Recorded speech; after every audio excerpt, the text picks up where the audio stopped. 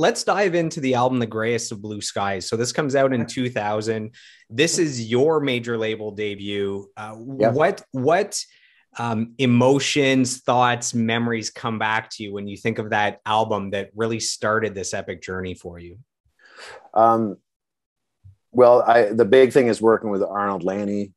We went into his studio pretty immediately after we got off the road. I remember we had a rehearsal place in Hamilton, and we had started writing, and I do remember it was just stale. Not a lot was coming out. It was a really shitty rehearsal room upstairs in downtown Hamilton. The whole vibe really sucked. And I think Arnold had a free studio, and he just finished an Our Lady Peace record, which was Clumsy. This was the Diamond. No, it was after that. It was the next one with In Repair on it. What's that record? About the machines. Spiritual Machines. Yeah, it was that one. So he had just finished that record, and the studio was open. So instead of writing in Hamilton at this room, we sort of moved into his studio in Toronto very quickly without any songs written. And we stayed there for 6 months, and we sort of wrote and recorded as we went. And at that time, Wind Up, the record company, had Scream 3 was coming out, the movie.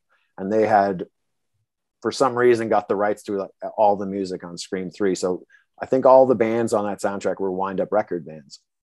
So we had a chance to be on that soundtrack. So the first thing we did there was record the song Suffocate, which I think we wrote at the studio too. So we recorded, mixed, mastered, and sent that out before we had any other song done. So it was sort of like, that was, we already kind of knew what we were going to get, the sound of this big Arnold Lanni sounding record. And then we had to go back and finish the whole record. But yeah, a lot of the songs were just built from the ground up. I remember writing Drag You Down, and it was Arnold sitting in a room and really constructing that song. I would dare to say writing that song, and we were just, the vessel from him throwing ideas. And it was like that with a lot of songs on Greyest of Blue Skies. Arnold was a massive piece of the writing and the sound of that record. Another thing that probably not a lot of people know is most of the drums on that record are V-Drums. That was when Roland V-Drums first came out, and it was this new, these new pads were the new amazing thing, and Arnold had just got them. And sorry, V-Drums are what, an electronic drum kit or electronic drum set? Yeah. So I think we set my drums up, and then we had a V-Drum kit beside it. And when we were working on songs, for it to be quieter, I just would play these V-Drums with headphones on, but they were getting these huge sounds in the control room from these drums. So it bummed me out at the time that, and honestly, I think Arnold, I was so young, and we were trying to get this record done, especially the drums, which are done first. I'm not sure if Arnold had complete faith in how long it would take me to do it. With V-Drums, you could just record it and edit it. So we recorded the drum parts. Then I believe we did the cymbals after, recorded them, which I know 3 Days Grace did on their first record too. Just, takes out any bleed in the drums. And then we started adding acoustic drums more as ambient stuff. So in Broken Words, one of the songs on there, we had a huge bass drum, like a 28-inch bass drum. And I made a mallet out of a sock taped up with a drumstick. And we just, we're hitting the bass drum, and we had it super compressed. So, in the control room, it was like, boom, this massive, almost an 808 sound. And so a lot of the bulk of the drums were electronic drums. I was playing them, but those sounds were coming from triggers, and all the stuff underneath, were real drums. Like in Drag You Down at the start, there's 2 drum tracks going. One's a real track, one's the V-Drums. And then sometimes in the songs, we'd have a real floor tom with the drums. Every song was different because like I said, we were writing them as we were recording them. So we didn't go in with a bunch of songs and start.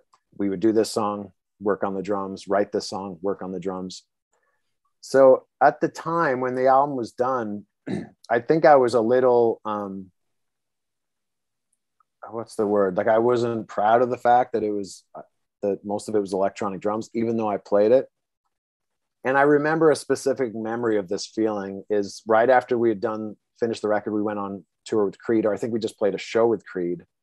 And we were in the back of the bus with Scott Phillips, the drummer.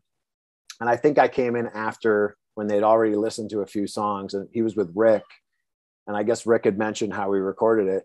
And I know Scott didn't mean anything by this, but it just crushed me that I sat in the back lounge and he looked at me, he was like, "You recorded with V-Drums on this?" And just the way he said it, you know, just took the air out of me. And I was like, oh my God, why is that bad? And I just questioned everything. But now in hindsight, that record still to this day, it sounds so fucking great. The guitar tones are amazing on it too, but the sound of those drums make a big part of that record. But what you're hearing are triggered sounds. So I'm not sure if you knew that or not, but that's one of the secrets to that record.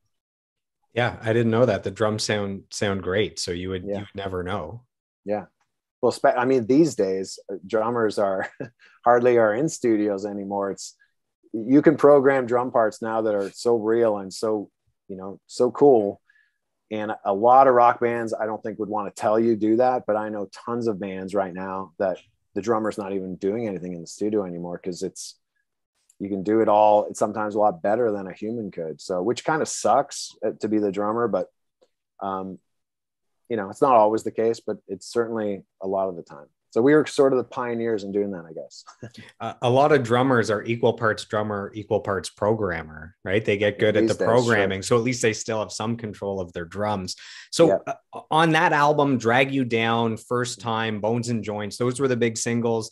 In Canada, they did very well. What was it like hearing your songs on the radio for the first time? So yes, you were a part of the promotion of Tip that had, you know, Awaken Dreaming and Tip and Above, and there were singles on that, but technically you didn't play on those albums. So what was it like hearing these 3 singles on the radio, knowing that that is you? Yeah, well, it's funny you say that because as we were releasing songs from Tip, other drummers would talk to me and they'd find out it was another drummer. So them not knowing the backstory that it came out before me, that Rob was in the band and had left the band, and you know the whole story of how I came to be there. Because when we re-released Tip, I was in the CD, the picture. So then it said in the sleeve, drums by Rob Gummerman. So it looked like I was replaced in the studio.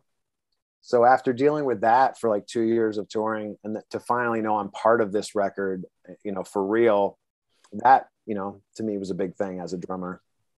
But I think the first time I heard Drag You Down was at the, maybe the Bovine Sex Club in Toronto. I went there with some friends from Cambridge. I might've had it and asked the guy to play it. And that first guitar squeal that comes in, I don't know if it's a wah-wah or what that is. I remember that in a club and just, it's like the whole place was, you know, there was this reaction. And another first memory I have is playing First Time for Morgan from Sevendust, the drummer, Morgan Rose. And I remember us all sitting in a little room. I think it was that same show I was talking about that we played with Creed. It was us, Sevendust, and Creed. And I remember Morgan reacting to First Time and then calling the other guys in the band from Sevendust in and listening to it. And just, I could see that they were listening to the production and you could see their eyes, you know, widen. Like I knew we had done something cool. As time went on, I think some of the other guys in the band at some point in our career just didn't like that record for whatever reason, but I always was very, very proud of that one. Probably to me, it stands out of all our records as sort of the you know, the pinnacle Finger Eleven record to me. So that album comes out in 2000. I'm 15 years old. The Drag You Down music video comes out. I love the song. I love the image of the band. And I'm going to share something with you now that you will either find endearing or you will be traumatized. So I'm going to share my screen. I've never done this before, so hopefully this works. Let me know if you can see this. So this is me at 15 on the left, and I copied, and this is you on the right around the time of the Drag You Down music video. So I I thought your hair was the coolest thing that ever happened in rock and roll. So I bleached and spiked my hair like yours, and it ended up getting longer so I could have it, you know, coming down like yours. Look at the necklace. Look at the facial hair. Amazing. So when I show you this, part of me is proud, part of me is embarrassed, and I feel like Stan in the Eminem song, right? Where it's like the obsessed fan. And then what makes this even worse is if you look at us right now, we both have black shirts and black tubes. But a beard, I'm a little more gray, but yeah. And this was not planned. So anyways, I'll stop sharing my screen. But for those that are just listening to us, I shared a picture of him as an inspiration for what, to me, a rock star should look like. So, oh, wow. That's not weird or creepy at all. That's fucking amazing, man. And it's funny, I'm holding the Naughty Boy dread wax. That I just started growing dreads while we were recording Greyest of Blue Skies. I think it was the House of Lords in Toronto. I went and got, it was super painful. It was the beginning of dreadlocks. So that's what that was. And I don't know. I think that's super cool, man. I love the facial hair and everything too. We both look, I know you look very young in that, but I also look very young.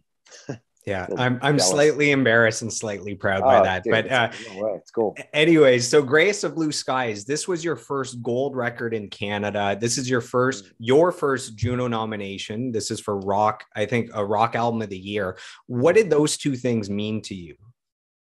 The gold record, getting the gold record, which in Canada are kind of small. You always picture like the gold record, a big thing on your wall.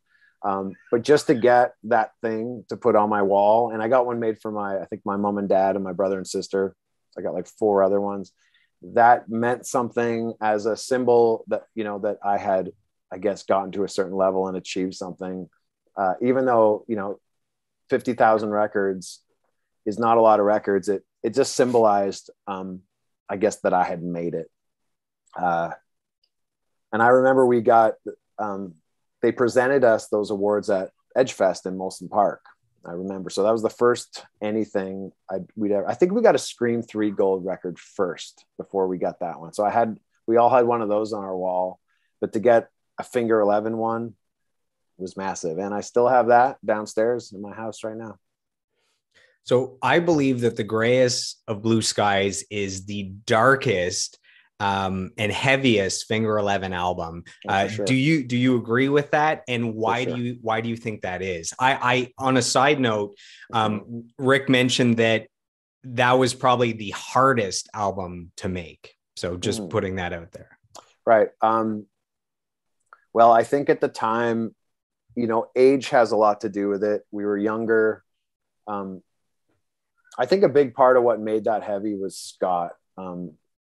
Even if you look at the way he looked back at then, we just had a different angst because we were younger. I'm sure the bands we were listening to at that time, I know me and Rick definitely were loving Korn back then. I think it just was our age and what was coming out from our experience, touring the first record. And it was just what came out naturally. The subject matter in the studio with Scott, again, there was so much of that record was done. It's like Arnold Lanni was really a band member on that. So everything you're hearing on that was as much Arnold, in some cases more than any of us. But they spent so much time recording guitars. I mean, we were there for 6 months, and a lot of that was guitar and experimenting. And there's so many different sounds and things back then. So I could see Rick saying it was the hardest record to make. But we were young and we were, I don't know if we were angry. We just had angst, which I think is a different thing. We were eager and angst. And I don't think we ever set out to make a heavy record. That was just what came out at the time. So yeah, I don't know what it was, man. But as the years went on, definitely the band's influences changed. Scott was never really a heavy dude. He was always a singer-songwriter guy.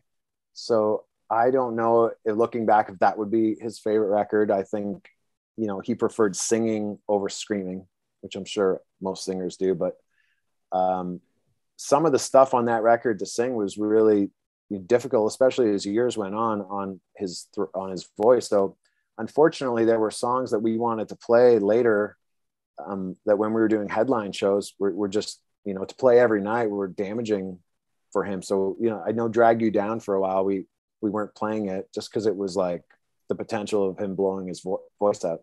So it was like a 22-year-old singer versus a 32-year-old singer singing Drag You Down. It's harder on his body and voice. So yeah, youth, man, youth and angst, I'd say, is the answer.